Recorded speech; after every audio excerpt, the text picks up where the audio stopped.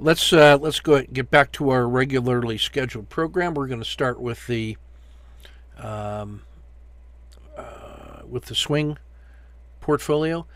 So this was Alcoa. You will recall that yesterday we had a really strong intraday trade, and it worked so well that we elected to keep 20% as a swing with our entry here and using a standard risk box at the belly of the dragon. That one, it closed well yesterday, and today with the Fed announcement, this thing is deeply in the money. This is about 1, 2, 3.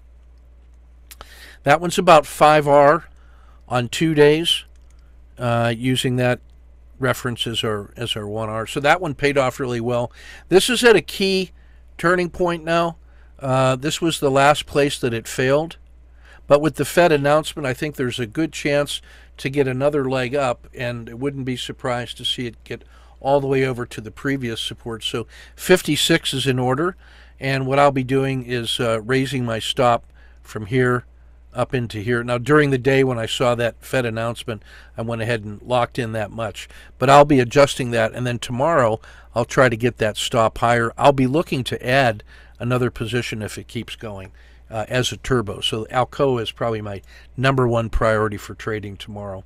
So this is the case where this is hybrid trading, and essentially what we had was an intraday trade here that went so well that the day trade became a swing trade, and then that swing trade allowed us to get a turbo.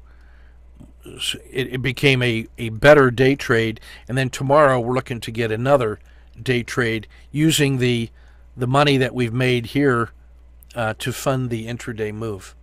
So this is that's a nice example of hybrid trading. In Cliff, we were stalking that one. Our last trade was this one. And then today on the breakout of the PSAR box and the market really doing well, we just went ahead, held our nose, and started to swing from here. Standard risk box. This thing is about 2R in hand. And I'm, again, much like Alcoa, I'm looking for all the metals to continue. And it's cleared a really important resistance level, and the 30-day high is in play. So I'm liking that possibility there. Chevron was a Godzilla that we started yesterday, and that one monkeyed around a little bit. Today it sold off and then closed fairly well, so we're about back to break even. It was testing our swing low here. We were using the standard risk from the first successful trade, and so it tested it but didn't fail. So we're kind of at break even. We'll see how that goes. I'm just going to keep that stop in place until it. I'd like to see it break above the 10-day high before I move my stop from here and lock anything in. Okay. So that one's still a work in progress, still cooking. Devon Energy, we had closed a successful short here, missed the collapsing dragon today, but on the rebound I elected to initiate the swing at the PSAR flip like an SSC with a standard risk, and it's closed right about here, and it has to get above, say, 63 before I become interested in raising my stop. And I would look maybe to add a second position, maybe that early. We'll see how it goes. But otherwise, I'll just let that go as a single position until 66. But if energy really performs well, I could be tempted to add a second position around here. Emerging markets was a 551W. You heard me brief that yesterday. It's emerging markets have been great. Had a harsh sell-off. Yesterday was a morning hook and closed well, and it was setting up for a 551W swing trade at the close. So I went ahead and bought it on the 30-minute chart and used a tight stop. This thing tested a little bit today, but we're about 1, 2, 3, 4, almost 5R in hand and closing well. and tomorrow I would not be surprised to see it come up and test this next resistance area. So intraday we moved our stop to here. And then tomorrow, so I'm giving it a little bit of wiggle room. And then if it breaks out and keeps going, I'll raise that stop and look to add a second position up here. So I'm really pleased with emerging markets. That looks like a buy on dip opportunity. Ethereum just stalking, had a nice last couple hours, but not enough to get me in. This is Mexico. We had closed a nice win. Then we got short here. Today we closed that for a scratch, and then added a stop and reverse, and that thing has got about 2R in hand and closing well. That's one I can add right away because it has already cleared that previous resistance level. So at the first sign of continued strength, EWW, I will add to it. I will start it on the 3 minutes as an intraday turbo trade, and then I'll be looking to keep a piece of that to add to the swing trade, which is already in place. So I'm liking that one. Brazil, we were short. Yeah, we were short here. That one failed, so we took the 1R loss. That was a stop and reverse. Today we got tricked on that one and took a half an R loss. It then continued to sell off harshly all day. I missed the stop and reverse. But then that really closed well, and I decided, because of the strength in Mexico, that this still had an opportunity. So I reversed again, and I'm looking for a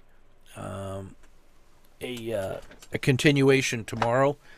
That's just me being stubborn with a symbol that I like to trade. It's a great intraday trader. I'm trying to make it a swing.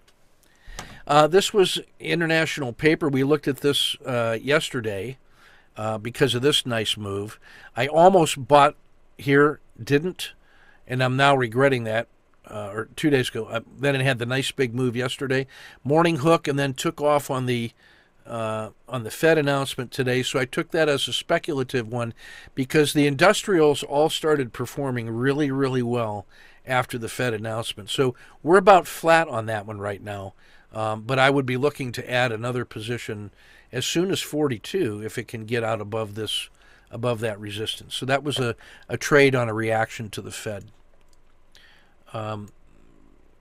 U.S. real estate, 2 days ago we initiated this one here with a tight stop. It tested closely but didn't kick us out, and we're about 1, 2, 3, 4R in hand, and no resistance in sight. So this one has a chance to really go. At the first sign of strength tomorrow, I'll add a second swing position as the alternative to equities and tech. McDonald's, we initiated today. No, I'm sorry, we initiated that yesterday. It tested and is now back to about break even. So I'm just going to let it grow. It has some work to do to close this gap. I think there's a good chance that it closes the gap tomorrow. They had a great earnings announcement, and with the favorable reaction of the broad market today, I could see this easily moving up into the previous resistance here. So I like that as an opportunity. Second position, I wouldn't think about putting on until it breaks above this 10-day and 30-day high. But I'm cautiously optimistic on McDonald's. Marijuana. Yesterday, you'll recall, we had the Z3 breakout and this amazing run-up, and then we took the gift. Today, it sold off and then started to retrace again. So that's almost like an intraday COTA 2 on the 30. So we re-entered with that as our risk, and it's about 1, 2, 3. At one point it was up 3. It ended up closing back around here. So I'm comfortable with that. I'd like to, as soon as it starts taking off, I'll look to raise the stop. In fact, I'll raise that stop to no lose plus dinner for 2.